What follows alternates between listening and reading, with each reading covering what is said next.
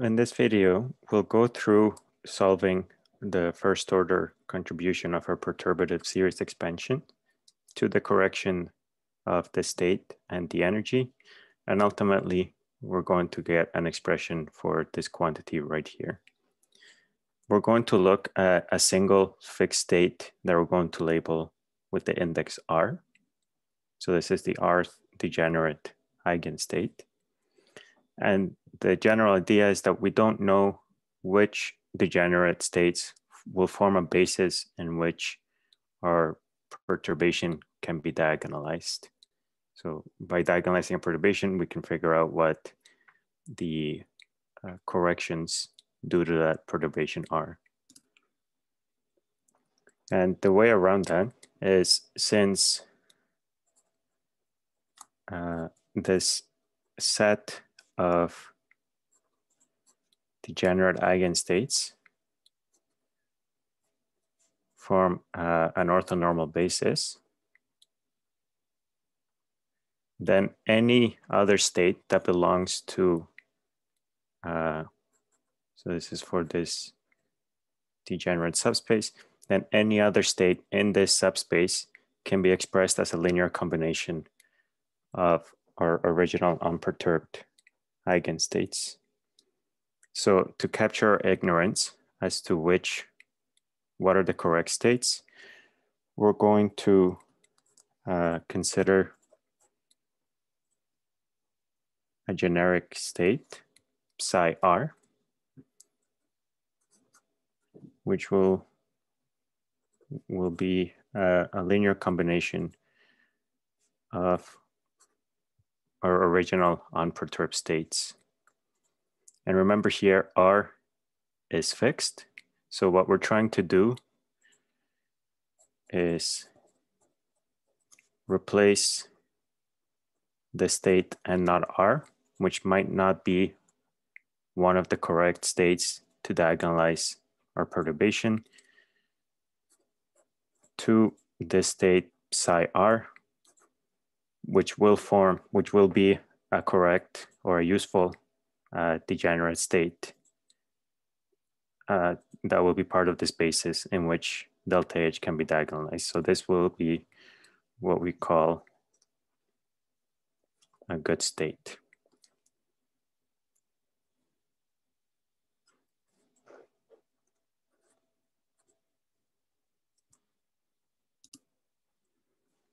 Okay, and just like we had before, for any linear combination like this, these coefficients are given by the inner product of the basis vectors with this. This isn't particularly useful, except for convenience of notation, because we don't actually know what psi of R is. So our goal then is we want to determine the value of these coefficients for every state and not R. If we know the value of these coefficients, we'll know the correct linear combination of our unperturbed states that will be good states to diagonalize our Hamiltonian. So in this way, our corrected state will now be given by the correct degenerate state initially, plus this first order correction, second order correction, and so on. And here, the important thing to keep in mind is that these coefficients are knowns, and we want to figure out what they are. All right, so we want to, as I said, replace this with this good state in our original first order equation. So everything remains the same. This will be replaced by psi r.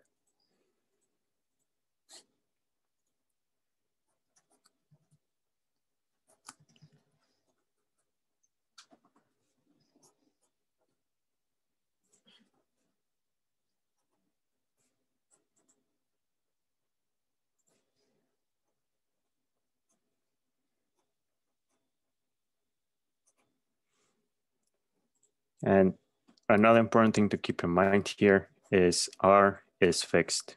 So we're only looking at what we need to replace, what will replace this state and not R into this state.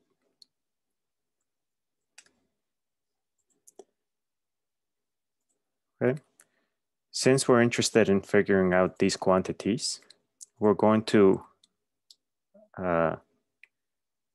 add this bra and not K to both sides of this equation, as that will in part give us, start to give us this expression for the coefficients.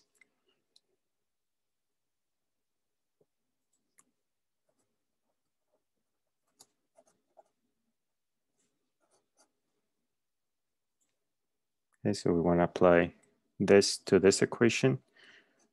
And here L can in general vary between 1 to n. Okay, so whereas R is fixed, L can be any value between, it can vary from any value between 1 and capital N.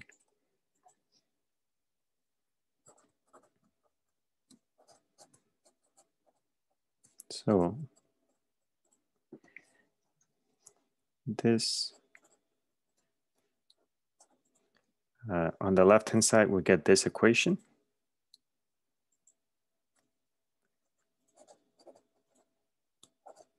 And on the right-hand side,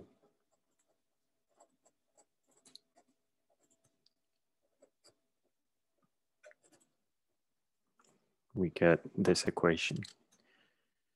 Because our original Hamiltonian is Hermitian, this can operate on this bra.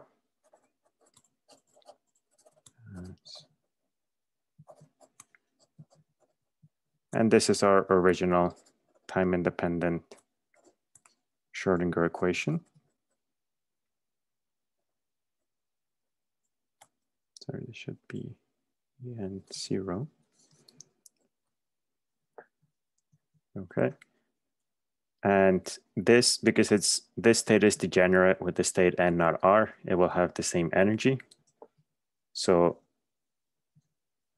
the left-hand side of this equation will equal to 0, because you'll end up with en0 minus en0, which kills the left-hand side. In this end, we have a constant that we can remove from in between the brackets, and then we have an operator, so we're going to get a matrix element.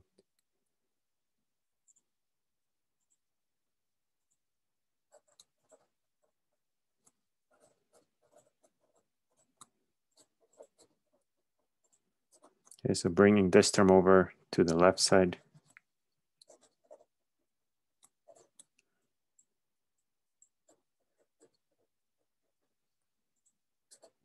Okay, and then we can remove this constant, which is our first order energy correction. Okay, so since the left-hand side is 0, this term over here, we moved it to the left-hand side, which gave us this. And then this term over here, because ENR is a constant, we can take it out of the brackets, and we're left with this inner product.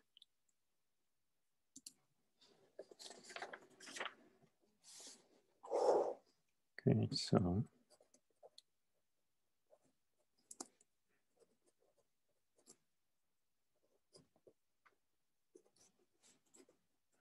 I'm going to rewrite this, just shifting the constant over to the other side for convenience. So this is what our first order equation has amounted to so far. And now we're going to replace this psi r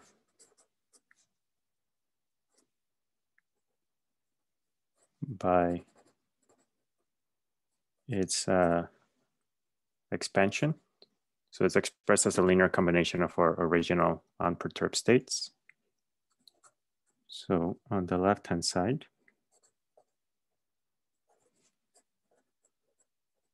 we pick up a sum This is K1 to N because there's capital N degenerate states or capital N basis vectors. Over here we have a coefficient CRK and this state N not K. And we can remove the sum from in between here and bring it out. On the right-hand side over here, we still have our constant, EnR1. We replaced psi r by its linear combination.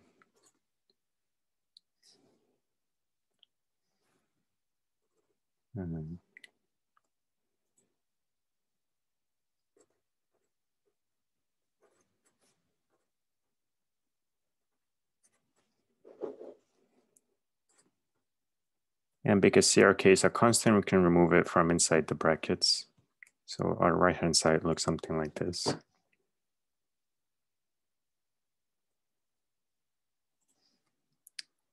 Likewise, this is a constant, we can take it out of the brackets.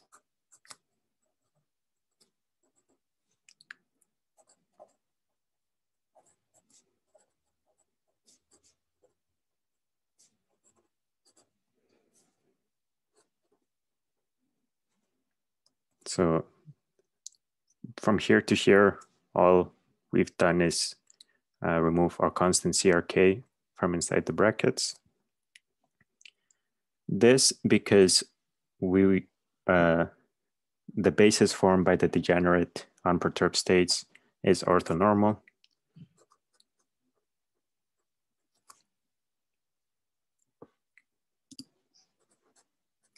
This will give us a Kronecker delta LK times CRK. So this is similar to having an identity matrix. So we won't collapse the sum. We're going to leave it like this. This quantity over here is a matrix element, which we're going to denote by delta H LK. So we're going to drop the n's for simplicity, so it doesn't get more crowded.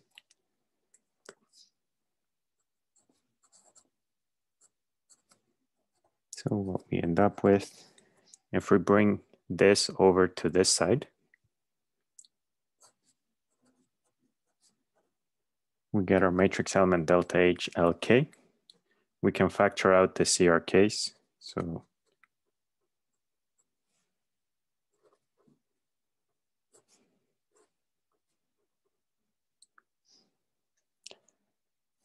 we end up with something like this.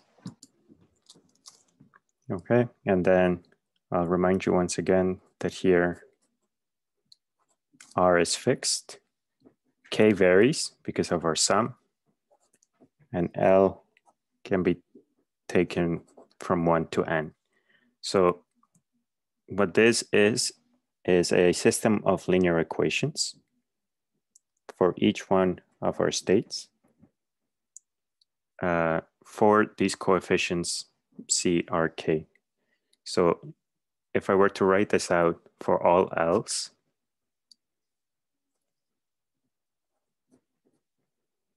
what you get is a matrix. So the Kronecker delta means that you have an ENR in the first element when L is 1 and K is 1. Here L is 1, K is 1. When L is 2 and K is 1, you get the matrix Hammond delta H to 1, and so on. Matrix Hammond delta H L prime 1. This is L is equal to another number, L prime, all the way until we reach capital N states.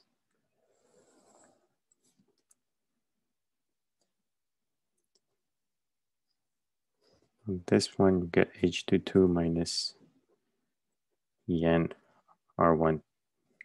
Again, because of the Kronecker delta, you're going to have these En R1s all along the diagonal.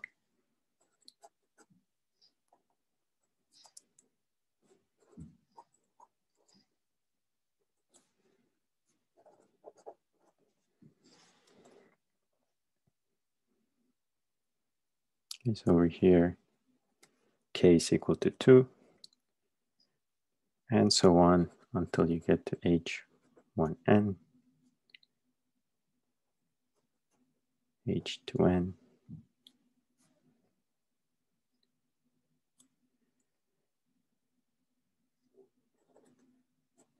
HL prime N, HNN minus ENR1, because we're still along the diagonal.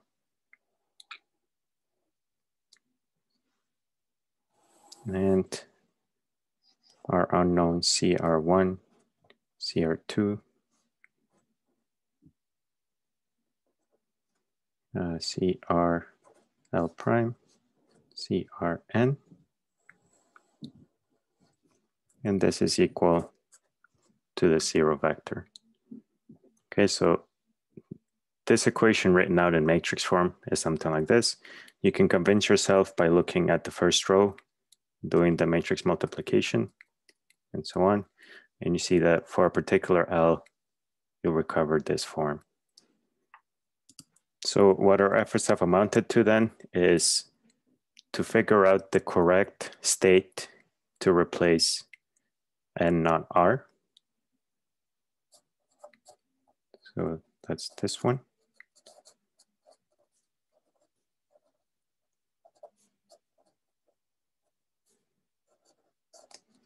So we want to replace this state. Then the coefficients of the linear superposition that will give us the correct state are the solutions to the system of linear equations.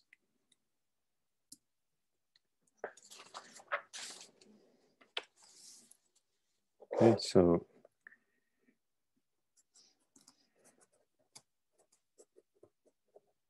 to be able to have a non-trivial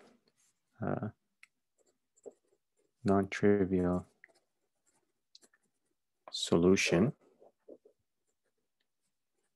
for CRK,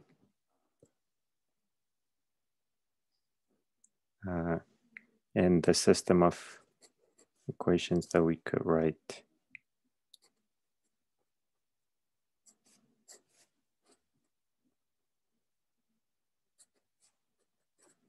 Okay, so this is the matrix or the system of equations that we wrote in the previous page. We want a non-trivial solution to this system of equations for CR. We need to have that the determinant, there should be an identity matrix here of ENR1